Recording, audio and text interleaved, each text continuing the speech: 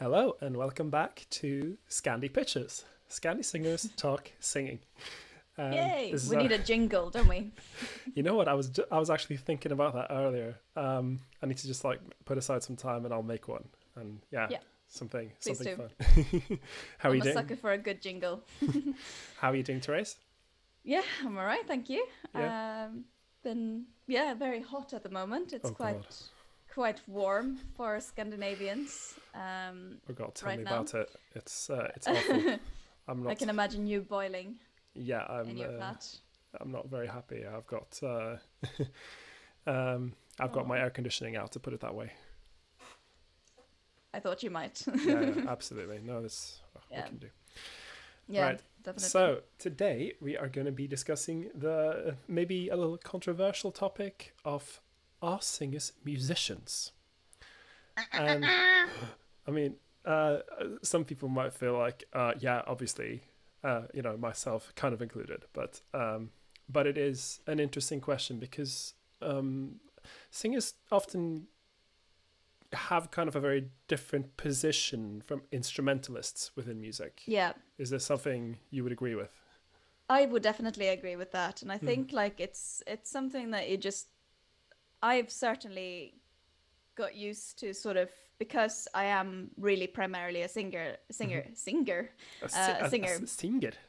Yeah, I mean, there's a piano in the background and a guitar as well, actually, but they're mostly for show. Yeah. And I use the piano when I need to and to do bits, but I'm definitely not a piano player and never really have been.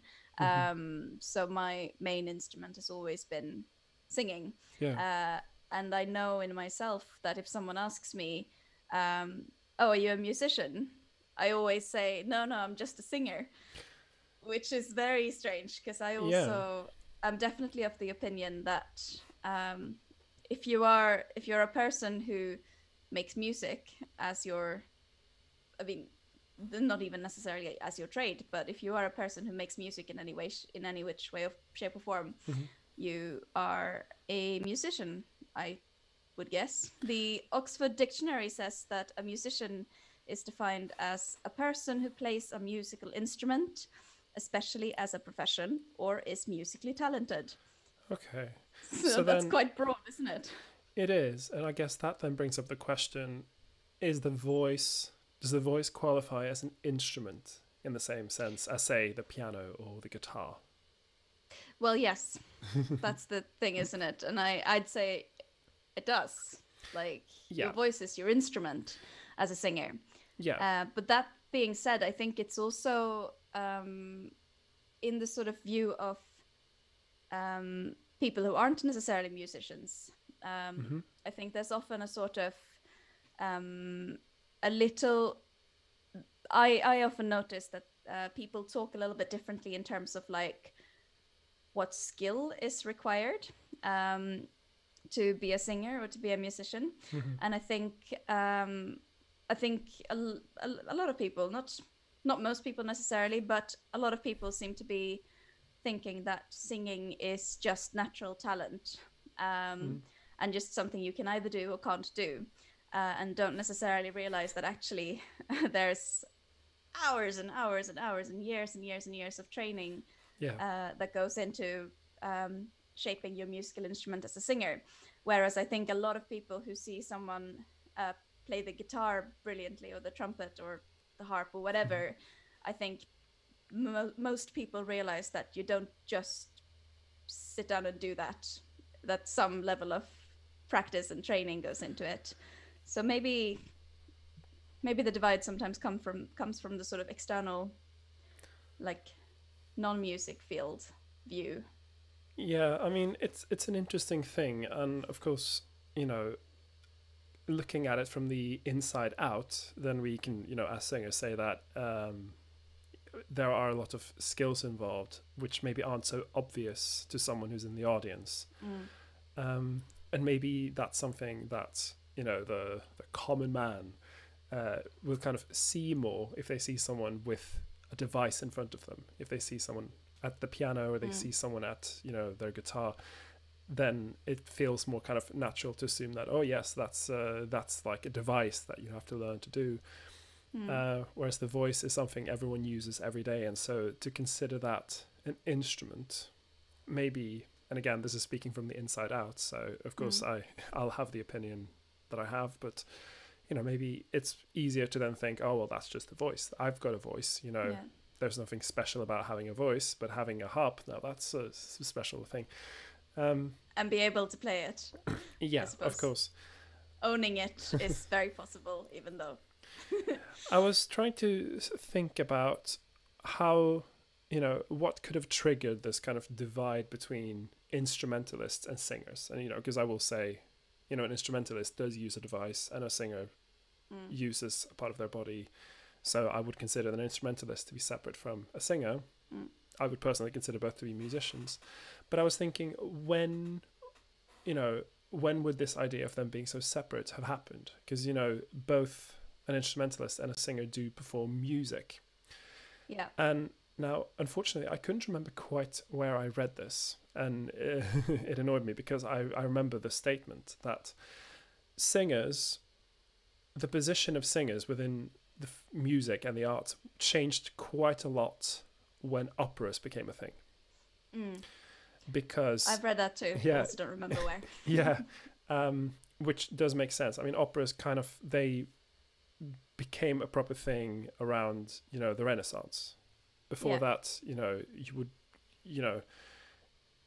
theatre and music were separate entities, and it's hard to say such a sweeping general thing. But in the West, in the Western classical art sphere, they were considered separate things. And suddenly with opera, they were now together.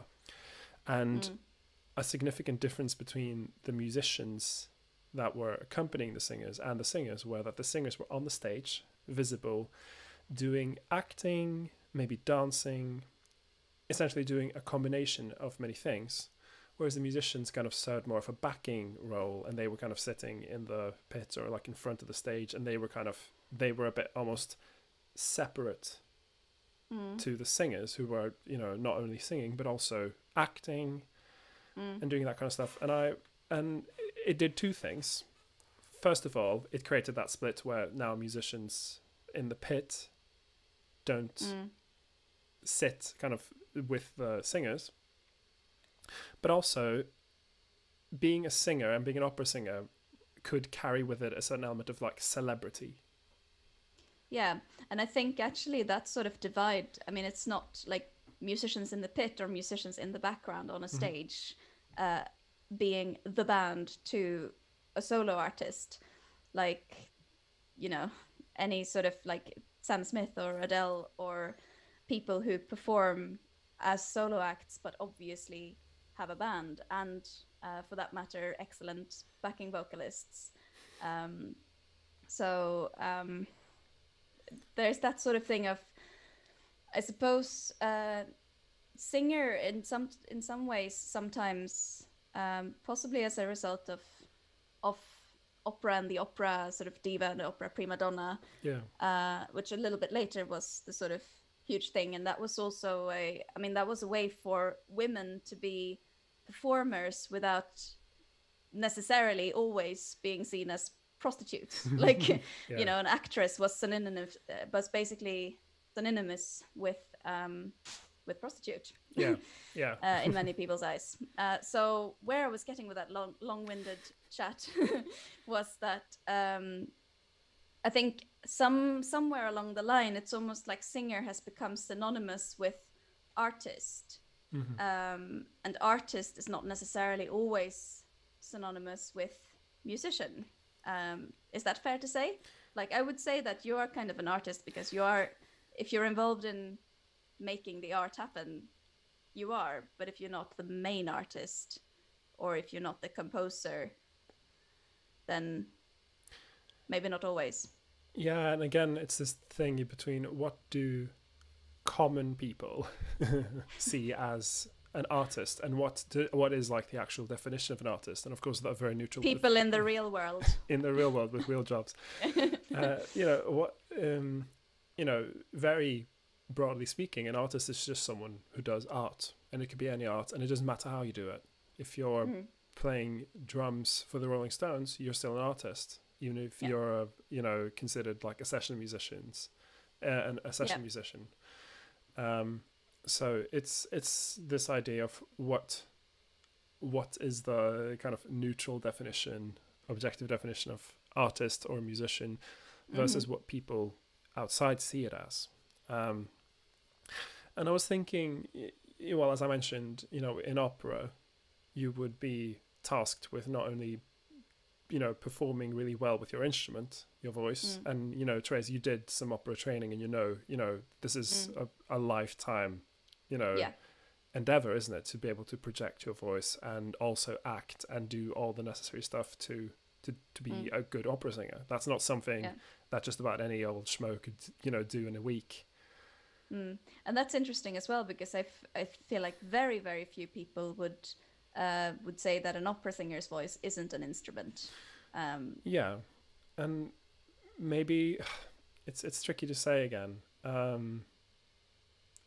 I think people maybe have a more understanding of the time it takes to do that, because a lot of pop music is done more in a speech singing kind of way.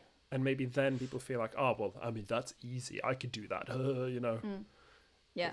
It's and the thing of projection as well. Like, it is, no matter how you look at it, it is impressive when people can project over an orchestra and into a 2,000-seat auditorium with just their bodies and their voices. And maybe for even common people, they can see, okay, so that is actually You hard have work. to stop saying common people. I know. Like... It's I don't know if we have a good expression for it. In Norwegian, we would call them lekfolk, and it's essentially people who aren't, in the field. I don't know. Does that like apply to any like people who aren't in the field that you're talking about in this particular moment, or people who aren't in any field at all? No. Like... So it's often used about religion, but essentially it's just like people who aren't in that religion. And so I would have used that if we were having this discussion in Norwegian. That's the term I would have used. I'm not sure exactly what the term is in English, but that's fair. I'm a foreigner, so I don't speak the English very good. And I don't know why I'm laughing so much, because we have the exact same term in Swedish. But yeah, no, I know what you mean. Obviously, people not in the field of music. Not in the field, yeah. So now you've been a singer your whole life, pretty much, haven't you, Therese? You mentioned in the previous episode that you started singing before you talked, according to your parents. So says my mother. Yeah. But I kind of believe her. Yeah, and I got into singing much later, which means that I actually have, I've experienced seeing singing from both sides, because I started out as a piano player and then got into singing later. And then I do remember when I started out picking up singing, I definitely had the attitude that, this isn't something that requires huge skill. Of course, I was terrible. I was an awful singer, and I can tell from like listening back to those recordings and being like, wow, what pitch am I even singing? What kind of sound is that? Like, I didn't have the perspective of someone who actually understands, pitch and rhythm and all that stuff. I was just singing, and I thought I sounded great, and in fact I sounded terrible. Listening to it now. And I was also a musician at the same time. And I think maybe this is something, if you haven't had a chance to make that transition to, like me, start in a choir and suddenly realize that, hang on, I actually am one of the weaker people here. I struggle to sing those high notes, and the people around me are doing it without even breaking a sweat. And also I'm putting the voice in all sorts of weird places I shouldn't, to have to go through that transition and then realize that actually I have to start taking lessons. I have to really work on this. Otherwise, then I'm just going to get left behind. Not everyone gets to do that. And a big issue I have with popular media is the way singing competitions are presented. Stuff like the X Factor, Idol, all those, because they kind of thrive on creating the illusion of natural talent. Yeah, they thrive on creating this idea that anyone can apply, anyone can be a superstar. You just join and you're fantastic, and everyone will love you. And well, of course, what does happen is that people who have spent years and years and years, really learning it are the ones that come through, but they still somehow manage to pass it off like, these people are so naturally gifted, and this could be you if you audition. But that's an interesting thing that happens so much in the sort of popular media and also in the world of film, and it always like the sort of, I feel like there are so many very strange perspectives presented on the artistic process and the creative process. I read, again, I can't remember where it was, but I'll try and dig out the link and maybe you can add it to the video later. Because I read a very interesting article. I think it was mostly in relation to Shallow. No, not Shallow. To God, what am I trying to say? A Star Is Born. Yeah, of course. Yeah, of course, A Star Is Born. That was the song from the Star Is Born. But it is about, yes, but it is about the creation of that song and about the sort of songwriting process in general, and how in so many films, I think it named other examples as well, films and books and anything, but particularly in films, like we so often have this sort of like this moment of genius where someone just sits down and writes a novel in a day, or just creates the song with no additions or amendments in one moment, and then it's sometimes it can happen like that.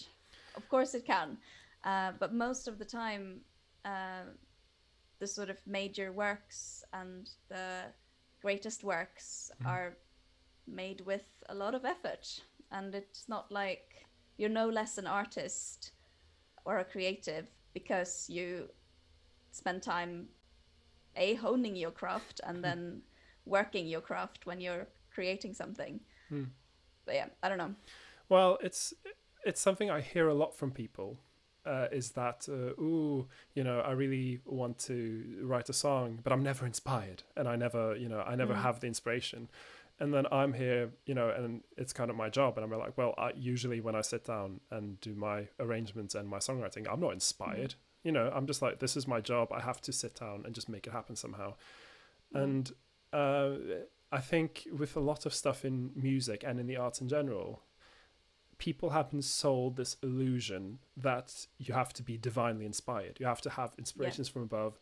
And then that's how the art happens, when the matter of, the actual fact is that it's, and I often just compare it to, I'm sitting at my computer, basically using the musical version of Excel when I'm arranging. That's what I'm doing. And it's not, and it's not an unfair comparison, because much like doing mathematic formulae in a spreadsheet, I am using my knowledge of what has historically worked in music and how do I make that happen on the page. And and basically solving the puzzle. And again, I think for a lot of people it's like, ooh, he's playing a piano, it's like a weird device I don't understand. He's a musician.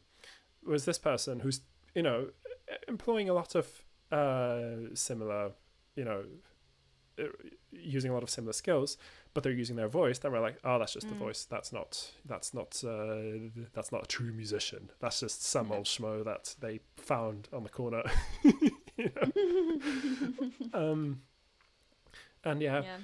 Actually, I had a huge change in my impression of what singers are and do throughout my time in university, because a lot of the people that were doing the singing in my course were not very good. I will say this.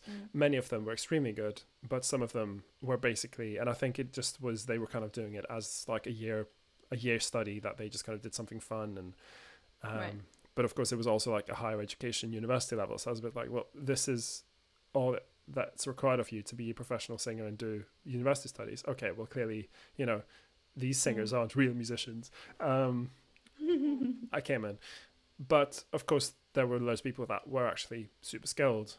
And again, I had this big moment of realization when I did my choral assignment, and I was like, wow, these musicians, not only are these singers, I think musicians, but also these singers have a lot of skills that I've not observed in singers before. I have not observed singers that can sing together and sound like a unit, because all of the singers I was used to had, much more of a pop approach, and they would, in good and bad ways, sound very much like individuals. Whereas here's like a bunch of musicians that are used to working together as a group and creating uniform sound.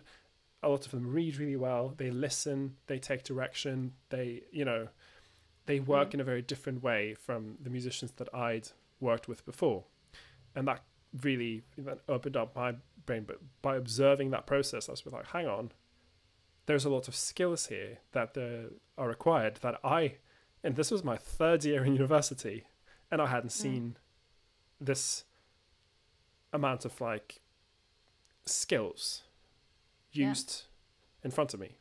You see what I mean? Yeah, I see what you mean. Yeah.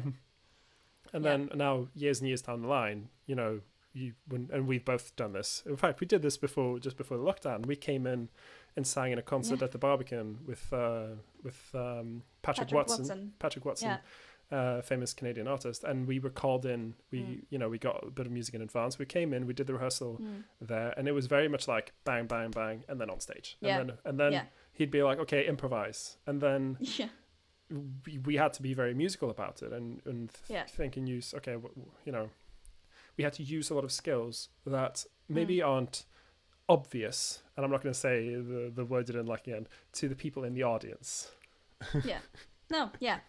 Definitely.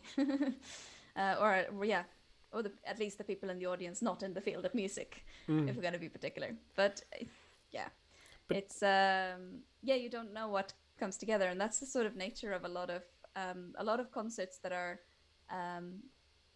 exciting to watch and fun to watch. Like part of it is making it look easy in a way, like I think. And I think something that I really loved about that concert as well was really like it's not always that we are so involved in the show as a bunch of backing vocalists, and it was really wonderful. Like they were such a lovely group of musicians, and so generous on stage as well, both to the audience and to the people sharing the stage, which I thought was amazing. I really quite like those kind of setups as well, when the singers are in a choir setting and they're set up almost like a string section, which we were. We were like, this is the prawn section, alt section, and it felt... I think we literally sang the string section parts in some songs. And we did. and it's really... I've been very fascinated by this way that the choirs and orchestras actually have a lot in common with the way they're structured, and I find it really quite nice when I'm in that setting where you're the choir, but you basically serve exactly the same purpose as the string orchestra would have done, and you're also you're in the back with the band. You're not actually in the front separate from the band. You see what I mean? Yeah, I see what you mean. It's it's a very... You're with the band. With the band, but I know that, again, prior to opera, singers would stand kind of next to the instrumentalists, and that would be how they were positioned. And it wasn't until later that the singers were placed way in front of the band to be more prominent.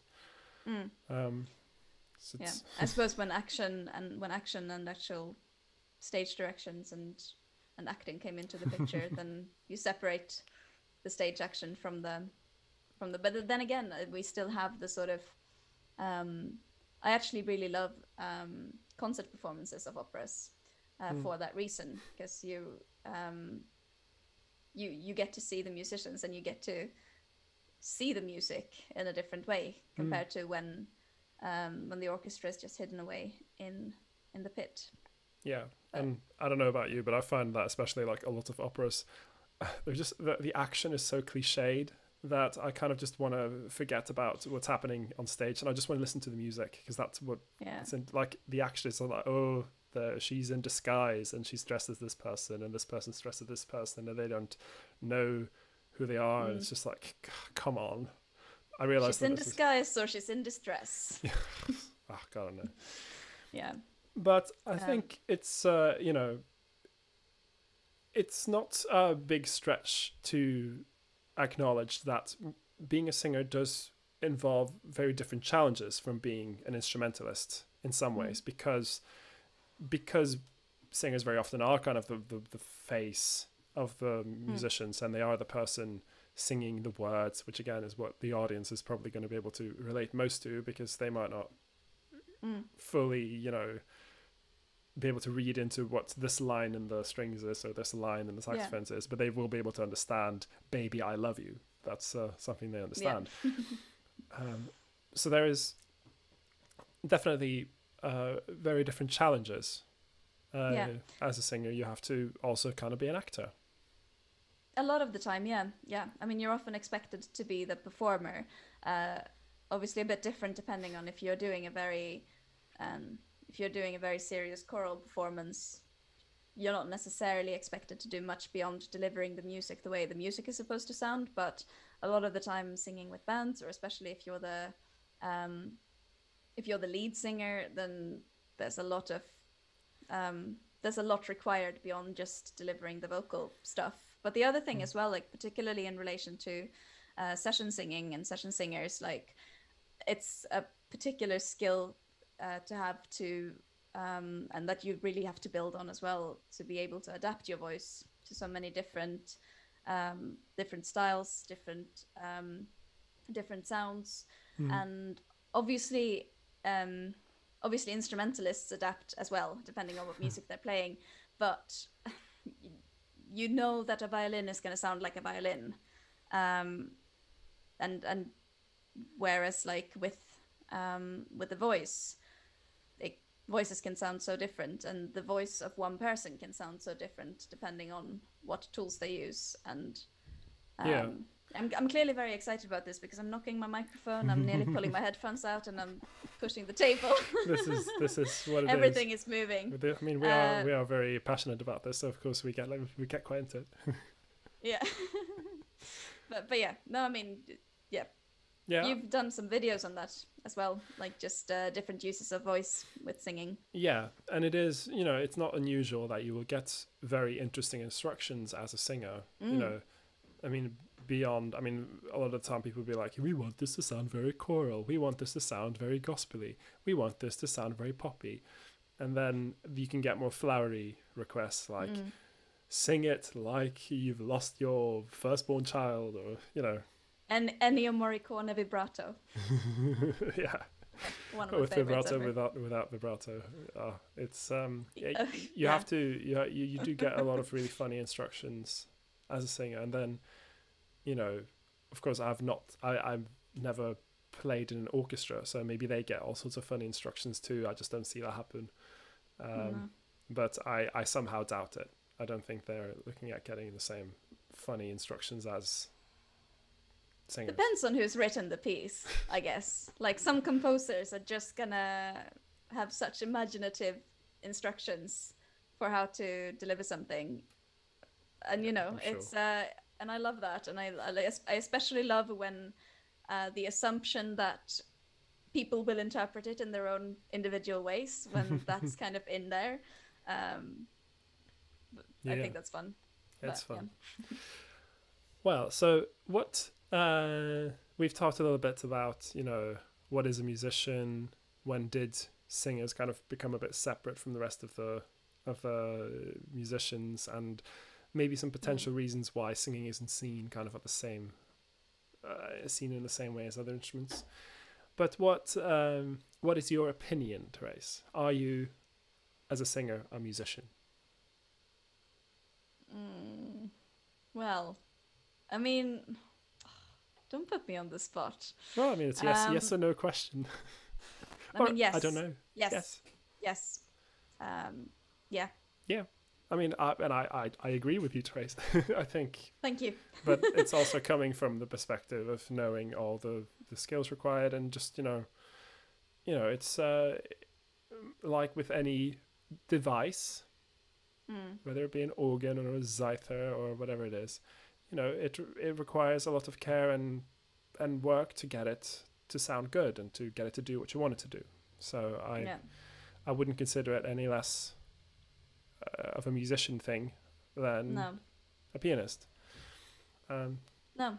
And I think regardless of like, I know a lot of people kind of associate musicianship with the ability to, for example, read and write music. And I think certainly it's valuable skills, and it makes the process of learning things much quicker and much easier, and actually much more exciting because you can see what other people are going to do.